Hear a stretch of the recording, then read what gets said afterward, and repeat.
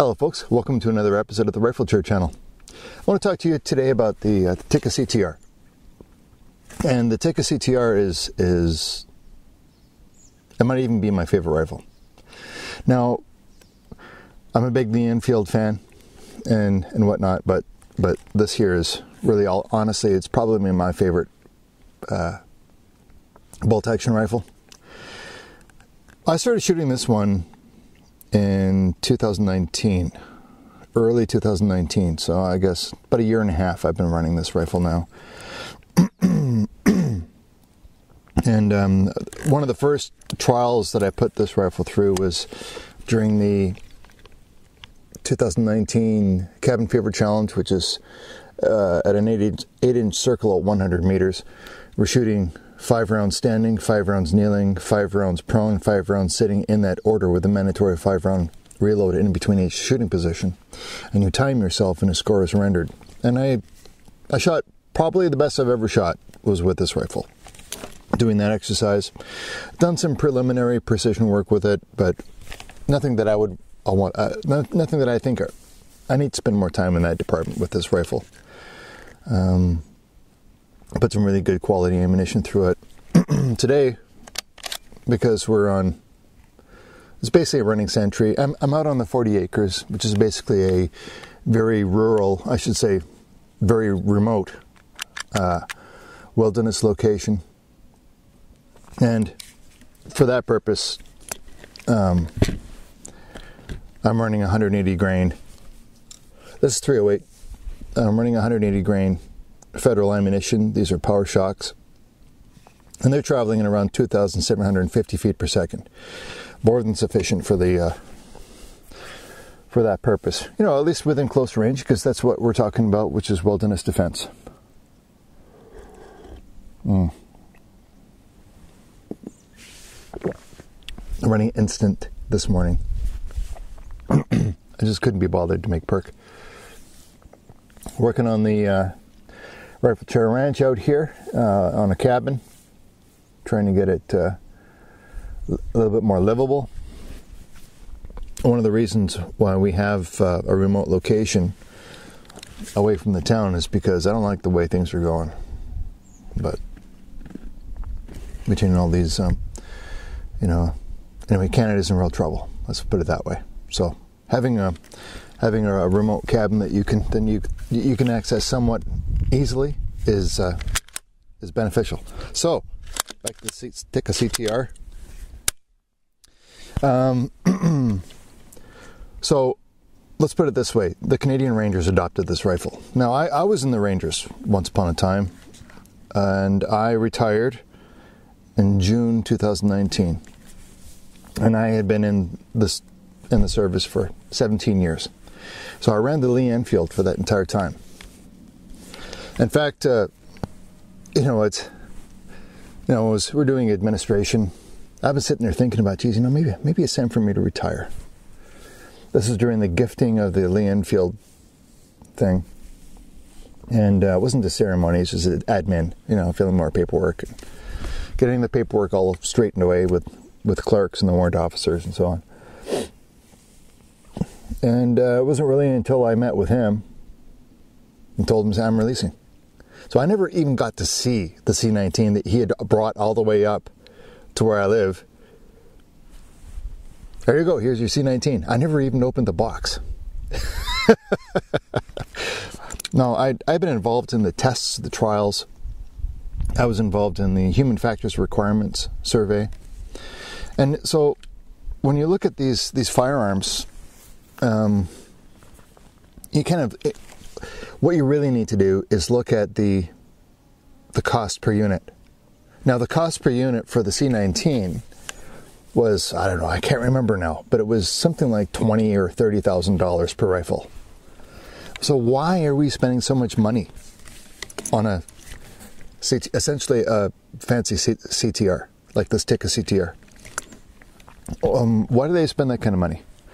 Well, you got to think, okay, so we're going to hire a consulting firm. They're going to go out, they're going to survey all of these rangers, and they're going to pay the rangers to come to this meeting, and, hotel accommodations, food, per diems for your consultants, And of course, there was a team of warrant officers that were there as well. Some of them they're into the ballistics. We were talking about, I was talking to one of the warrant officers there about the type of bullet that they were going to build this rifle around. It was going to be an A-frame bullet like the Nosler Partition, 180 grain bullet. That's what these things were made for. They want a bullet that's going to be able to put a polar bear down, for example. Like 100% predator. That polar bear is coming for you. And they wanted to have a rifle that could deal with animals like that. And so the rifle is essentially built around the 180 grain Nosler Partition, or an A-frame style bullet.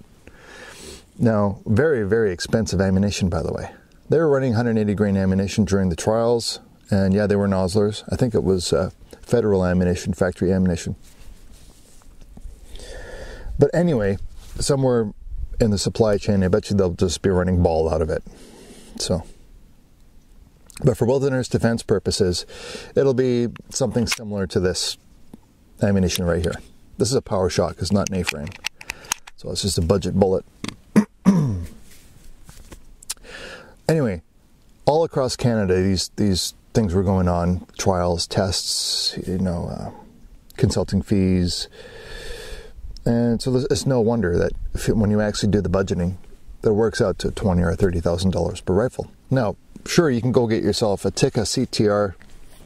Actually, it's called a Tikka Arctic, which is all stainless. It's essentially the same rifle. It's all stainless, except that there's no 8.2 arrestor on the end here. It's actually got the front sight. Now, I actually do have the rear sight and the front sight from the Tikka Arctic, which is the same as the C19, except that you'll see that, and this is Tikka Arctic wood on a CTR rifle, if you're wondering where the hell did he get that stock from. Is that this wood is heavy. This is a heavy rifle, as so kitted, especially when you put an optical sight on here, which is the Hilux 1 to 4 by 24 CMR, which is close medium range. And these are half-minute adjustments with zero stop and illuminated reticle. So I like illuminated reticles. But getting back to the stock, it looks like a birch stock. Here's the deal, guys. Why birch, or I should say why laminated stock over the plastic CTR stock? When you're in the high Arctic, and it's 50 or 60 below, if you get any kind of an impact on that rifle, the plastic is just going to shatter. It gets very brittle. And so they wanted a laminated wood stock. World War II, Germany, they ran laminated stocks for a reason. You look at Boyd stocks. They're really popular. A lot of bench rest shooters like to run those laminated stocks. They're strong. Okay, they're durable, they're reliable, they're robust. The checkering on here is absolutely wonderful. It's nice and grippy. Nice recoil pad on here. Just a beautiful rifle. I love the CTR. Definitely one of my more favorite rifles. It does have the oversized bolt knob. It is plastic, unlike the C19, which is, I believe it's aluminum. And the cocking shroud is also aluminum. I should say plastic, which I don't like, but maybe I'll swap those out one day for some better pieces. I got PRS aluminum Leupold rings on here, 30mm tube. The only thing that would make this thing better for the bush is just to get rid of the optical sight and run open sights. Like I said, I've got those. I just need to get a gunsmith to machine a groove in the top of the barrel here so I can fit it. And I essentially have my own C19. So I retired and never got my own C19, but, well, at least not one of the Queen's rifles. Build my own. So there it is. You had asked me about this rifle a few times after watching the Cabin Fever Challenge video 2019, which I think actually came top of the class for bolt action in that one. This sling is kind of interesting. This is Swiss military. It's even got the 3 crowns on here. And I picked this up for $20 over at TradeX. Had to get some fancy, these are actually metal US sling swivels on here, but this is a Swedish military leather sling. I mean, for $20, you get a high quality leather sling. It's awesome. In fact, it's probably a good idea if I went back there and bought another 2 or 3 of them, because they're that good. And very adjustable, easy on the shoulder. It's about 1.25 inches. Kind of your typical leather sling. The magazines on the CTR C19 and the Tikka Arctic are, I will put them on par with the Ranger 557 or the CZ 557 detachable box magazines. I really like the plastic follower on here, not follower, floor plate. These are very similar in nature. They're not like a Lee Enfield magazine where you have the 2 forward mounted retention tabs. This is more like a double stack single feed. So it feeds from the center of the magazine, as you see here. The follower is plastic and is very reliable. So it's essentially kind of like a pistol magazine. You got to press down and sleeve it in. So when you're doing things like, for example, the human factors requirements, if you know you're going to be having small people or females that may not have very strong hands, like for example, feeding some females, some males, some people that can't even load their own pistol magazines. These ones the spring isn't that bad. It's not difficult to load. But you got to press down and feed in with these magazines. Unlike the Lee Enfield magazine, which you can just kind of punch them in because it's the rimmed round. You can't do it. You can't have a magazine like this necessarily for a rimmed round. You can for the 308 though.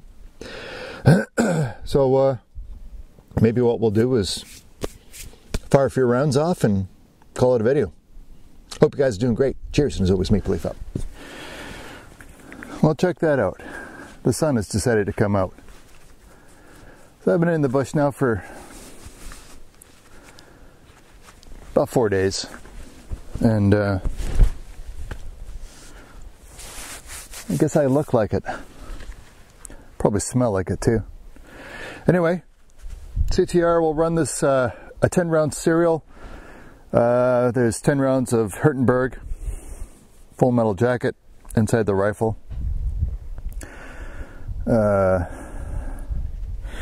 Let's run it. I'll run it fast. Now, because of the ejector plunger system with the CTR, the Tikka T3, it doesn't seem to matter if you're running the rifle slow or if you're running it hard. It ejects the rounds pretty much the same distance away from the shooter, but we'll check that out here in just a minute.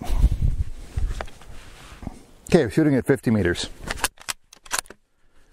Safety works.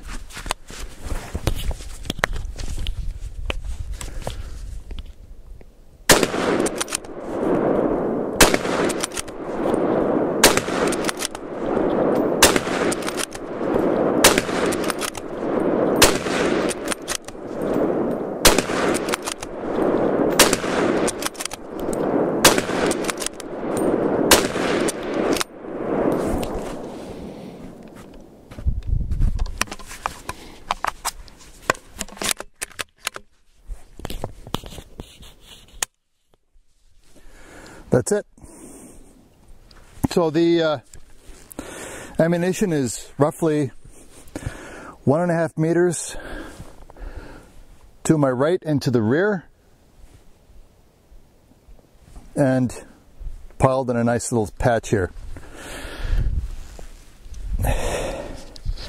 So I was shooting over here to that target. There is the brass, about 1.5 meters away. Rock on, CTR. Maple Leaf up.